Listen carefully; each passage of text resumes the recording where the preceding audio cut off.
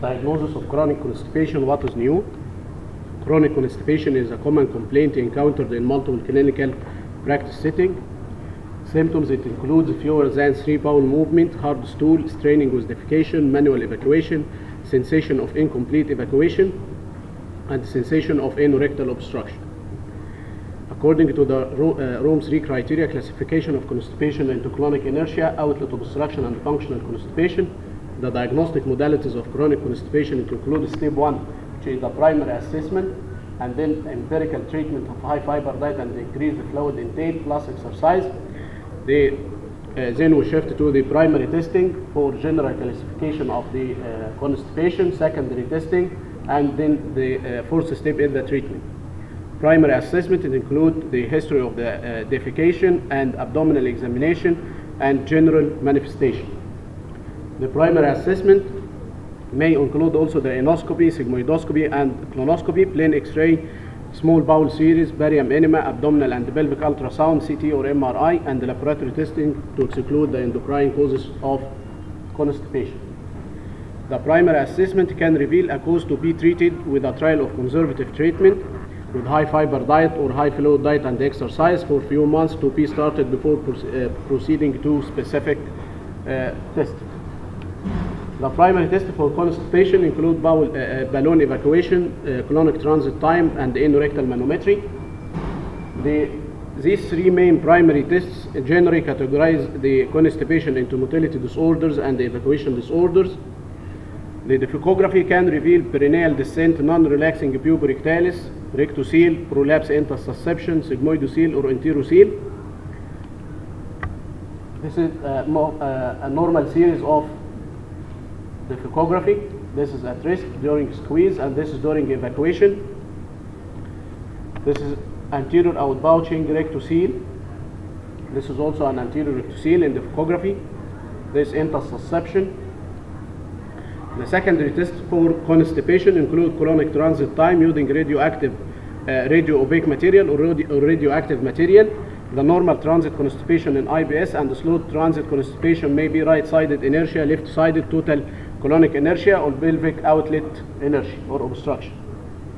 This is the radio-opaque marker, still in the right side, and just 2 in the left side. The secondary tests include also rectal sensation and compliance and the anorectal manometry, the endorectal ultrasound, static and dynamic MRI, and the endofunctional luminal imaging probe, the endoflip. This is the MRI defecography, dynamic MRI. Now we will shift to the diagnosis of chronic constipation in our unit, colorectal unit in Al-Ainy Hospital, by using the dynamic endoanal ultrasound, which is the ecodefecography. This ecodefecography is done through the 3D endoanal ultrasound. This is the probe. There is a crystal rotating 360 degrees all over the 6 centimeter length of this cap. It starts from the anal verge to the tip of the 6 centimeter. And at last it will give me a cube like this. The endoanal ultrasound will represent the level of the lower anal canal, which is the level of the external anal sphincter only. The level of the mid-anal canal, this is the external anal sphincter, which is white, and this is the gray in the internal anal sphincter. Then the sling of the puborectalis at the level of the upper part of the mid-anal canal. The ecodefecography, or the 3D dynamic endoanal ultrasound, is done when the patient is in the left lateral position and the probe is introduced to the lower rectum for 6 to 7 centimeters from the anal verge, and the images are acquired by 4 automatic scans and analyzed in axial and 3 midline longitudinal planes. Scan 1, the probe is inserted for 6 centimeters from the anal verge. The scan will scan the lower rectum, anorectal junction, and the anal canal at rest. The aim of this scan is to detect any anatomical abnormality in the anal sphincter or muscle injury. Scan number 2 is also 6 centimeters from the anal verge, and we will do the scan at rest and at straining. In the first 15 seconds, the patient is asked to relax. During the next 20 seconds, the patient is straining. The last 15 seconds is done at rest. The aim of this study or this scan is to evaluate the movement of the puborectalis during the evacuation to detect if there is a paradoxical contraction of the puborectalis or the anal sphincter.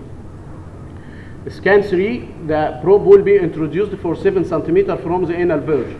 It will be done at rest, then during a squeeze, and then at rest. The probe is introduced to 7 centimeters. Here we detect any rectal invagination to detect the rectal prolapse if it present.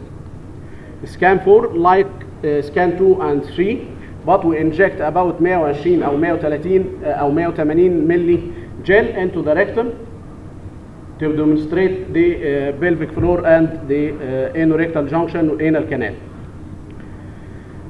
In the axial plane, this is the puborectalis during rest. We measure from the internal border of the probe, this is the internal border of the probe, to the midline posterior. This angle during rest. If it's become more wide during the contraction of during defecation, the puborectalis contracts. So in this case, this is anismus. Here, this is an anterior outbouching in the 3D ultrasound. This is a rectocele. This is grade 3 rectocele. Grade 1 rectocele, grade 2, grade 3. During the examination, if I detect more than two walls, this is wall number 1, this wall number 2, this is intersusception. This is also intersusception, anterior, posterior, lateral, and circumferential.